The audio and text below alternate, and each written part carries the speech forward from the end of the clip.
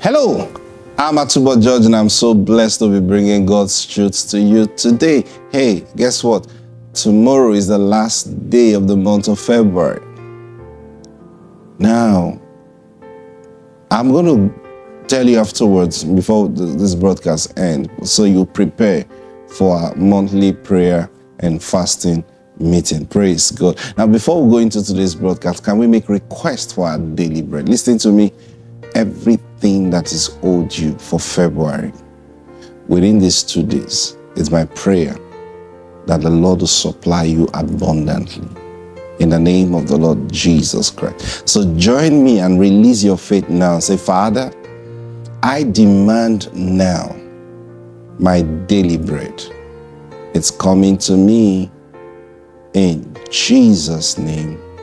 Amen. Praise God. Thank you, Lord Jesus. Hey, listen to me. Don't neglect the instruction the Lord has given. Don't. I shared a message to you on Monday. Even as I share today, I still feel that burden in my heart. We're talking about the glory of Jesus. But you see, the reason, on Monday, if you listen to Mondays, or if you've listened to my series on tithes and offerings,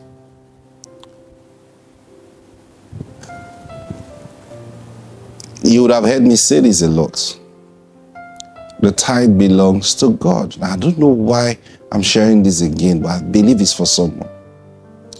The tithe belongs to God. Okay? And since it belongs to Him, He has not sent a representative to collect it for Him. Every child of God must be in touch with the Spirit of God for instructions concerning the tithe. And now this is the mind of God concerning the tithe. God sets up the tithing system. It is His method to distribute things to His children. Yeah. That's God's method. So, hear me. When you take your tithes to the Lord and He commands you who to give it to, it's your job to obey Him. It's not your job to start judging. But I thought He would tell me to give it to the pastor. I thought God can tell you to give your tithe to a brother. God can tell you to, no, the tithe is for the Levites. Who said? Moses said so. Okay. Can we read what Moses said too? The tithe also belongs to widows, to foreigners. He didn't say foreign Levites. No, he said foreigners. Orphans. Now you see all this category of people. They are people God takes care of. Now that's what Moses was driving out and driving into the heads of the people. He said foreigner. In other words, one from a foreign land. He is still trying to get his feet. You know that now. So God made provision for him in the tithe. Widows. They've lost their husband. They've most likely lost their breadwinner. And you know how people toss them to and fro. God made provision for them because they are God's responsibility. Orphans. They've lost their parents. And you know how that sounds or how that is in reality. So God makes provision for them. So you find widows, orphans, strangers, and then the Levites. Because God instructed the Levites. They are a clan. They are a people separated unto God. So they are to focus on the work of God. And so God said the tithe belongs to them. Now, today, that's the shadow aspect, say. So God had to draw all those patterns for them. Today, the Holy Spirit have been given to us. And remember, Even Moses said, time is coming when I will write the law in their heart. Jeremiah spoke about it. Moses spoke about it. I will write the law in their hearts. And they will not need anybody to say, this is how to serve the Lord. See? Why? The same thing John said. You have no need that any man should teach you, but as the Holy Spirit teaches you, and it's true, even so you must abide in him. So today, we have the Holy Spirit who instructs us. Now, I have not seen a man who's genuinely walking by faith and receiving provision from the Lord constantly. Now, when I mean constantly, I mean one who's I hear preachers today boldly say, I don't depend on church for I don't live by tithes and offering. I say, so what do you live by? Oh, I have my businesses. Those preachers are in error. Believe me, they're in error. You are in error. You are acting like you are ashamed of the one who called you. Paul said something. Those who preach the gospel should live by the gospel. Now, when he said they should live by the gospel, what's he saying? He's not saying they should start selling gospel materials to make money. That's not what he was saying. You know, people confuse this thing. They'll say, after all, Paul was a tent maker. In what context did Paul say he was a tent maker? Did you see him selling tents and making money? Oh, Paul said, by my own hands. Did you see what he did? Did you know what he meant by my own hands? See, if you have not walked in realms like that, you will not even understand what they are talking about. When Paul said he was a tent maker, he wasn't referring to his doing business of tent making. He couldn't have even had time to be doing all that, traveling here and there. He doesn't know where God is going to tell him to go next. See that now? But he grew up making tents. You know, the Jewish family, every family have their craft. So he grew up making it. So Paul personally actually knows how to make tents. Okay. And Paul got into this environment and he saw people making tents. So as a tent maker himself, he found an opportunity to communicate with those people. That's how he met, I think that's how he met Aquila and Priscilla. He found an opportunity to communicate to those people, just like today. You know, all of us studied various crafts, you know, maybe in school or handwork that you study. It doesn't necessarily mean you're practicing that today, okay? But now, the time you spent in school, the time you spent learning, those things were not in vain. Okay, now you go to a place where you see people doing stuff and like, I know this thing. Now, what's that? That can open door for you to reach out to those people. And you look at what they are doing and you say, oh, these guys are making mistakes. There are times I've gone to a building site like, hey, they're making a mistake there. See, can you look at this thing again? And they check like, oh, thank you. Wow, thank you so much. Wow, would have missed this thing. Thank you so much. See, now that has opened the door. Automatically, you gain respect. Okay, now you can now say, do you know it was the Holy Spirit that actually showed me this thing? Wow, you mean the Holy Spirit shows? Oh, yes, he does. Jesus said, you see, an opportunity to preach the gospel has come. And that's all Paul meant when he made reference to himself being a tent maker. Praise God. You say, hey, everybody, you hear people say all kinds of things. And listen, loving God and understanding God is not the same thing. There are people who love God, but they don't understand Him. Because there are people who you will meet and they will tell you, and that's the truth. There is no one who has gone deep with God. Because God, every spirit is a jealous spirit. So it's the nature of spirits. Jealousy is nature of spirits. So even the Holy Spirit himself is a jealous spirit. There is no way you walk with the Holy Spirit that he would like it that you attribute your success, your blessing to anything else but him. Now, when I mean attribute, I'm sharing this because of someone. When I mean attribute, I'm not saying all he wants for you to say, it is God though. You know, like a lot of people do, it's God though.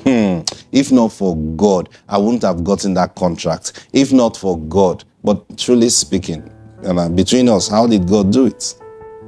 No, I applied, I spoke to that person, I did this and I did this, and I was qualified, so I got it.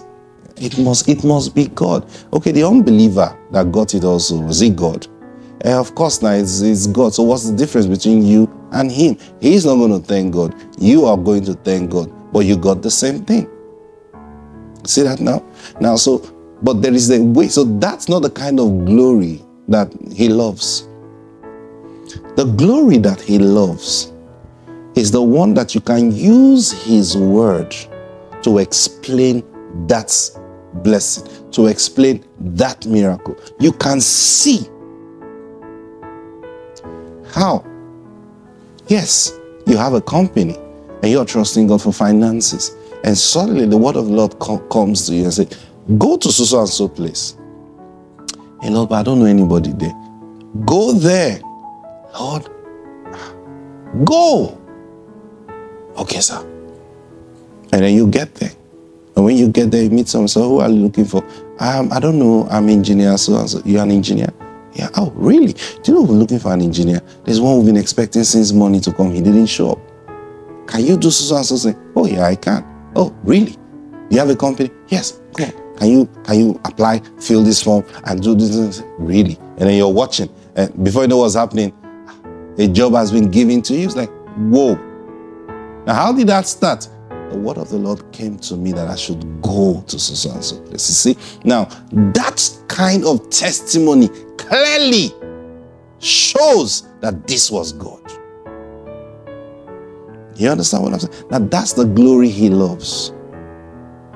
Now, that one nobody can dispute. No unbeliever can come and tell that kind of story.